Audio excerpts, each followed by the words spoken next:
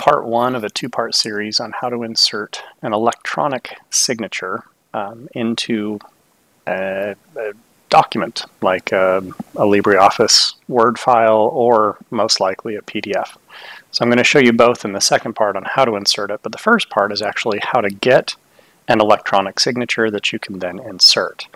And the key part here is figuring out actually how to convert a signature from probably a JPEG or some other image format into a PNG or PNG file, which actually has a transparent background. So let's assume that your name is John Hancock, just because, you know, that makes sense. I downloaded this, it's fine. But we're going to actually take that signature, that very famous signature. Right now it's a JPEG file, which means the background, which is all white, is going to show up on any document that we try and insert this into. So the first step is we're actually going to get rid of that background. Since I'm on Linux and we're doing this on Linux, I'm going to be using GIMP, the GNU Image Manipulation Program. So I'm going to go ahead and open that with GIMP, and I'm going to show you how to go ahead and get rid of that background. So the first thing that I'm going to want to do is actually get rid of this kind of little box here. That's just going to cause some problems. So I'm going to try and get the signature down to kind of the smallest size possible. I'm going to do that just by cropping. So I'm going to crop to the selection. So I've selected, I'm going to crop that, we're good. Now for the second part, go ahead and click outside of there. So this is just my selection tool. Now nothing is selected. I'm going to zoom in, and you want to zoom in pretty far for this because you're going to try and get everything you can selected. So I'm zooming way in. This is 800%. And then I'm going to use not the fuzzy select tool, but the select by color tool. The advantage of this is everywhere where you have solid black, if you select that, it'll select it all the way across the image file. So I'm going to go ahead and click my first one, and it's going to get a bunch, but you can see it didn't get everything. It's missing some kind of edges there. But if you now hold down Shift, you can continue to select spots. Colors in this case, right? So I'm going to hit a few more colors here and just try and broaden that out so I get the full depth and breadth of this signature. And you'll see that it's really kind of widened out. I don't want to get these dots out here floating in space. Those are not going to really help with this. But I want to get as many of these kind of darker little spots just to make sure that I've got the full extent of that signature. You can, of course, move around in here. So just checking to make sure it looks like I got the bulk of that signature already. One little spot that maybe I could grab, but I think I've got the bulk of it. Now, if I zoom out to, we'll go to just 200%, you'll see I haven't gotten all the little kind of dots out there, which is good. We don't really want that. But you can see right now what I've actually done is selected the color that I want to keep, and normally that's the part that you would delete. Well, there's a nifty little tool in here, or feature, where you can actually go up to select and invert your selection.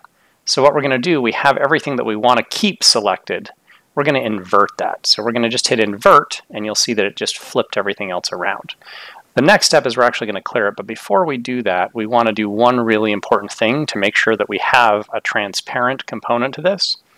Go over here to your layers, and you're going to right-click on the image file and add an alpha channel. That alpha channel is basically a kind of like a hidden layer to the image, and that's what's going to allow you to have a transparent background over the image, or under the image. So hit alpha channel, okay, and now since we've already inverted this, we can go to edit and hit clear.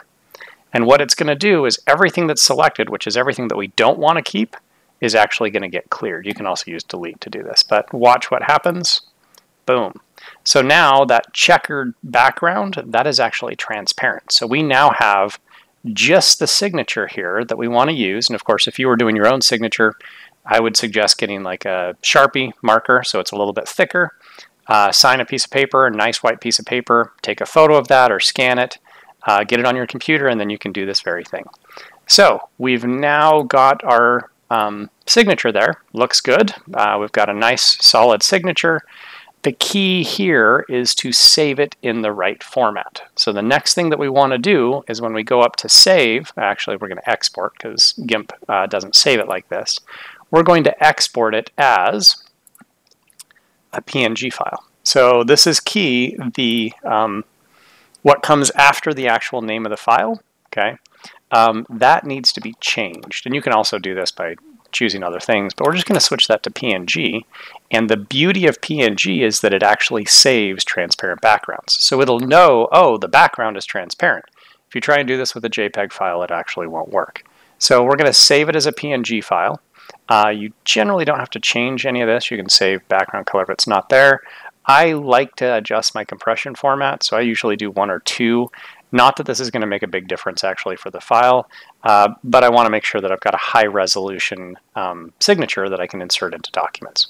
So I'm going to go ahead and hit that and hit export, and it has now exported my John Hancock to a PNG file. Now, by default, I'm running Linux, of course. This is Kubuntu. When I double-click, this is the JPEG again. When I double-click it, it opens in GwenView, and you can see it's got the white background with the JPEG. When I open the PNG, or the PNG file, now you'll see it's transparent.